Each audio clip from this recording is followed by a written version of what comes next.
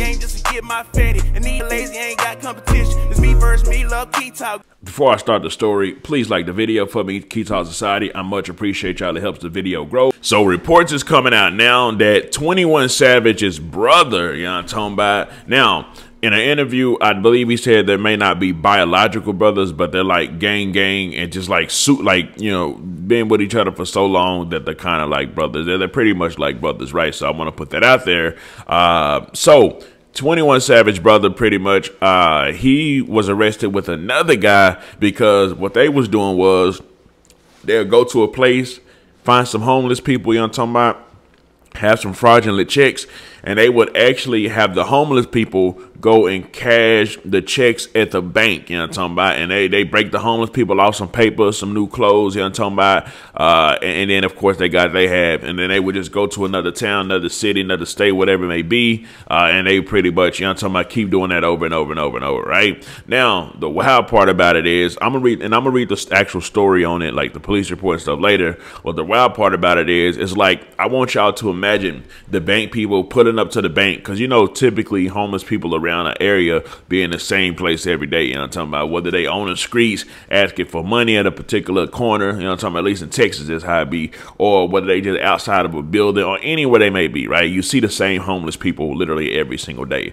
So I imagine the bank people just being inside the bank, and all of a sudden, one of the homeless people that they literally see every single day walks inside the bank, you know what I'm talking about, walks up to the counter and lays like a $30,000 check on the counter while they still looking homeless, and why they still, you know, the same people they see every day, they probably scratch their head like, what in the blue hell? How the... Man, listen, I see you every day on this block. How in the blue hell you don't walk in here with a $30,000 check? Which, of course, that's going to lead to some type of suspicion, right? And leading to suspicion is definitely not what you want, especially when it's, you know, a fraudulent check. Anyways, but hey, man, times is hard out here in the streets. You know what I'm talking about? Times hard out here, period. You know what I'm talking about? So you got to do what you got to do in order to get that paper, and what they was doing to get that paper was doing the fraudulent checks, right? You know what I'm talking about? Just because 21 Savage is rich, that don't mean that everybody's rich. You know what I'm talking about? Everybody still gotta, you know, be able to do what they gotta do to get their money. And, you know, a lot of the times people may not have education. They probably have stuff on their record so where they can't even go actually get a job. So they gotta do stuff, pretty much illegal stuff, in order to get the paper, right?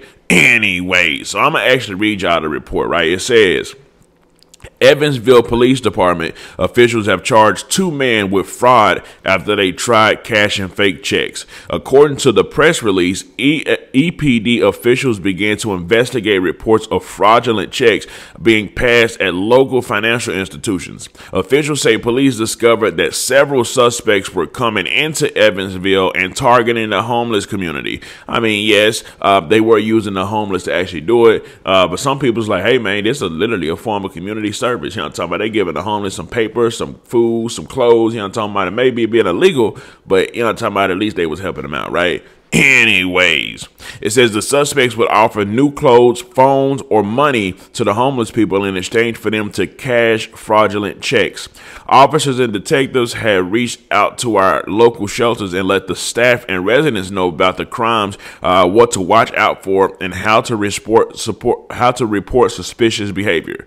Several of the local individuals did get caught up in this investigation and had been arrested for cashing fraudulent checks. On Wednesday, Daniel Ravelette was arrested at a bank for cashing a fraudulent check. I'm guessing this guy was more than likely homeless. It says Ravelette told officers that he is homeless, and 2 suspects in a white vehicle had recruited him to cash the checks. The press release states that detectives were able to identify the suspects, but they had already left town. On Friday, detectives learned that the 2 suspects, later identified as Khalil Smith, of course 21 Savage's brother, and James Thacker, were back in Evansville. Yeah, they trying to hit another play. You know, I'm talking about probably got that paper, spent that paper, trying to get some more paper.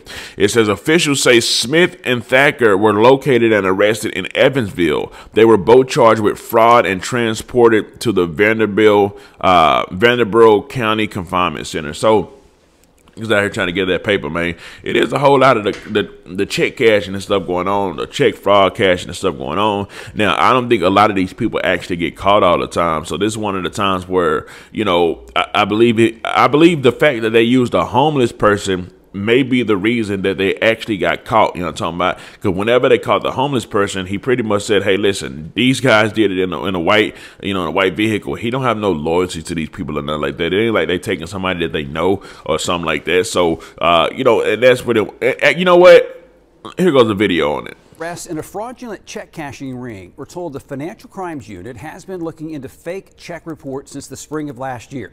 Detectives say several suspects would come to town, steal business checks, alter them, and then find someone to cash them. To do this, investigators say they targeted the homeless by offering new clothes, phones, and money. Once they got the money, the suspects would leave town. Officers say Daniel Ravelet was caught cashing fake checks this month. Now, Ravelet told officers he's homeless, and two suspects in a white vehicle recruited him to cash the checks. Now, detectives were able to identify those men and found them in Evansville this morning. They're right there. 34-year-old James Thacker and 25-year-old Khalil Smith. They're both booked on charges in the Vanderburgh County Jail. Anyways, now from that video, it gave a little more details. Pretty much, I kind of did break it down already, though.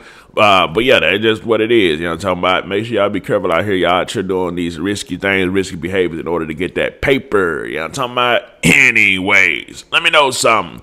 Comment down below. Let me know what you think about his entire ordeal. I'm out.